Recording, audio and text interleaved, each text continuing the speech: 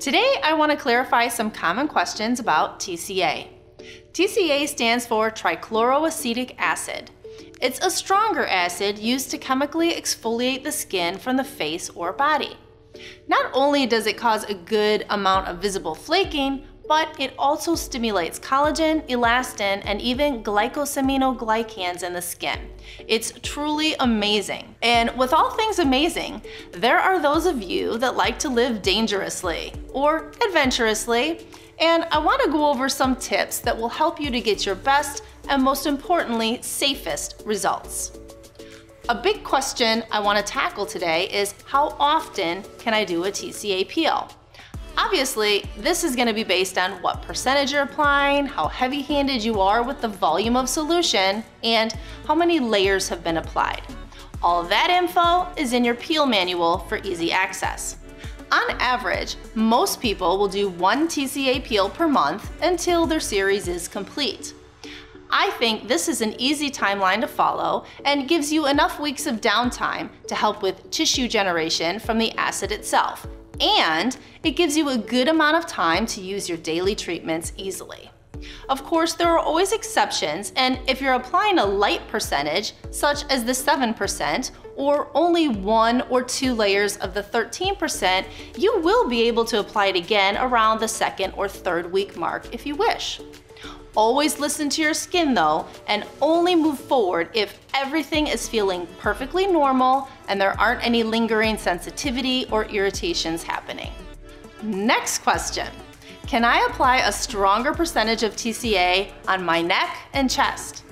Problems aren't just local to our faces, therefore you should definitely apply TCA to the neck and chest as well to get the best results. You don't have to peel them every single time you do your face, but you really should at least one time every few months. The tricky part here is the neck and chest area.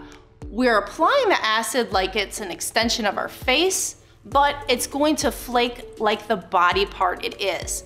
And the body takes a much longer time to slough than the face does. We always have those wanting to treat the chest with acids in higher percentages, such as the 30%, like the rest of the body, but we really shouldn't.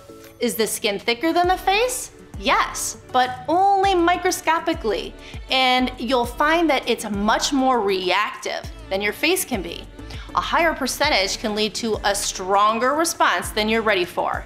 This can mean rashes, extreme erythema, bumps, and itching, to name a few.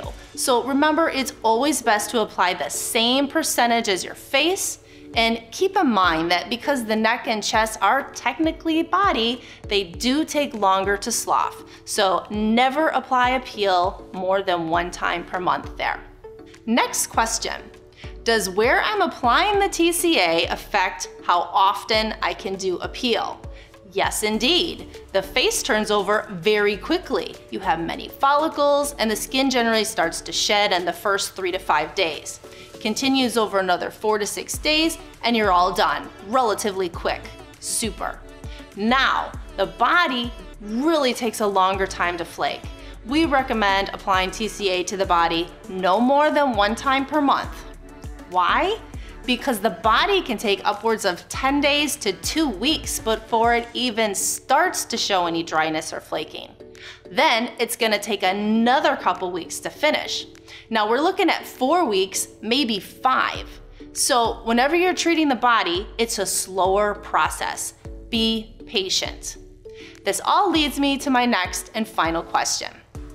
Many of you are asking me, okay, I'm doing my TCA peel every 3 to 4 weeks. I want to add in another milder peel in between. When can I do that? Haha, you can't. It's not safe.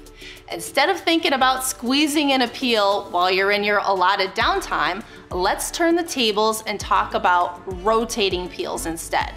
Get out of the habit of thinking you can only do your peel on a specific day. Instead, do your peel and wait the allotted time frame that our manual suggests. At that point, you can now apply any other acid that you wish. Let me give you an example. You applied 3 layers of TCA 13 and 3 weeks have gone by. You're ready to do another peel. This time you want to do a glycolic 50. Okay, go ahead, apply your 50.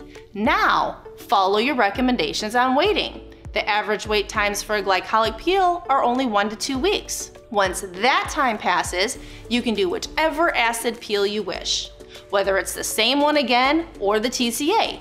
Just remember to always follow the recommendations of the last peel you applied. No trying to squeeze in peels in between peels. That leads to over-exfoliation and irritation. You can't rush a good thing. Downtime is important and necessary. You need to allow your skin all the time it needs to regenerate deep in the skin. Patience is key, especially with peels. If you still have more questions, just reach out to us. We're always here to help. Have a great day.